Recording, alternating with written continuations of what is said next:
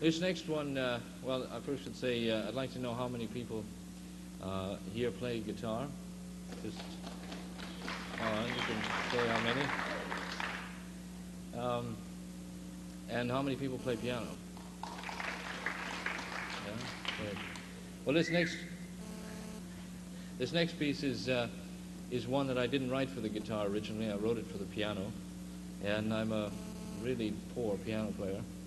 And I wrote it in the wrong key because I play the piano in the key of C, which makes it real easy because I only have to use the white keys. And I decided to stretch my technical ability and wrote it in the key of G, which caused me all kinds of problems. I finally threw the piece in the corner and said, forget it. And after a while, I decided I should probably play it anyway. I wrote it, so I'll play it on the guitar. So I try to make the guitar sound like a piano because it's originally a piano piece for the first part of the song. And for the second part, then more like a guitar.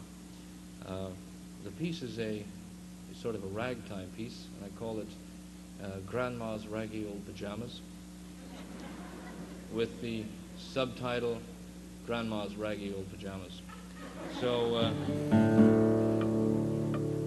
in case you don't hear the difference between the piano part and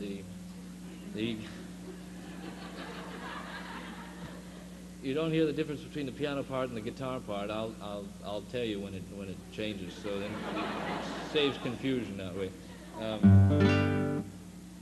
Yeah, this is really odd for me because I normally play without any microphones or anything, and I feel like a bit like Frank Zappa up here with this huge sound. It's really weird.